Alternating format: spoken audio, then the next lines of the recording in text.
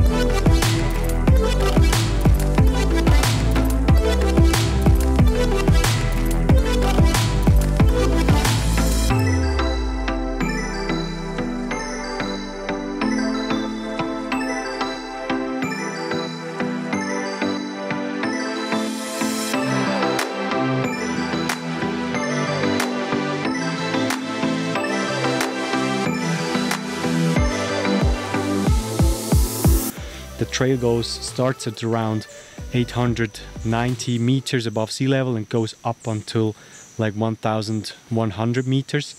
So we have spotted several different Megaphobema mesomelas in all different sizes, well over 20 adult females. Of course, also spiderlings. Rito has counted over 15 small juvenile spiderlings of this very species. And we've also managed to find a Stichoplastoris specimen. It looked identical to the ones we've seen in previous episodes and in previous days. It was also on 1000 meters above sea level, certainly sharing the habitat with Megaphobema mesomelas.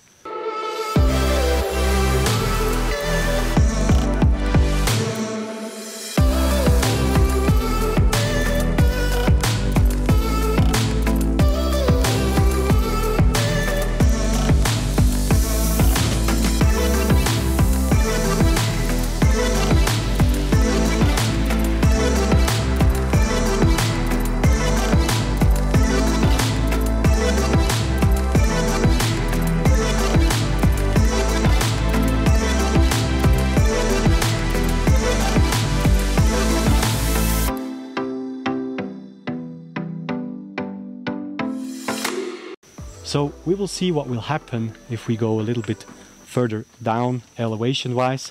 Maybe we will still spot the Sericopelma. We have hopes, of course, but so far we were not that lucky. And today we're in a more lowland forest on the Caribbean side, which actually heads into the mountains, so it's not right on the sea level, but we're about maybe 600 meters above sea level. And here we are trying to find some Sericopelma species. Maybe there are some, we are not sure yet. There are some localities from Valerio 1980 who described several different Sericopelma species. Hopefully we will find one. Wish us luck, and I will guide you through the forest, how we search for them, and hopefully we're going to find one. So we managed to find one, an adult female actually, and it's brown, it's dull brown, and I think I know how the males look like. They have a very reddish abdomen, not 100% sure, but since the nearest type locality is Sericopelma ferruginea, let's call them ferruginea, in case I'm wrong, I'll write it somewhere here, because once I'm back I will check all the localities. Right now we're in the field and we don't have all the localities and data with us to check. So anyway, we found one and we'll film it for you. It was in a nice little hole in a burrow, which is typically for Sericopelma not that burrow-like for a tarantula. So it's more of a possible mammal burrow. They just occupy them when the mammals are gone. So easy for us, and very happy that we found another one checklist on our list.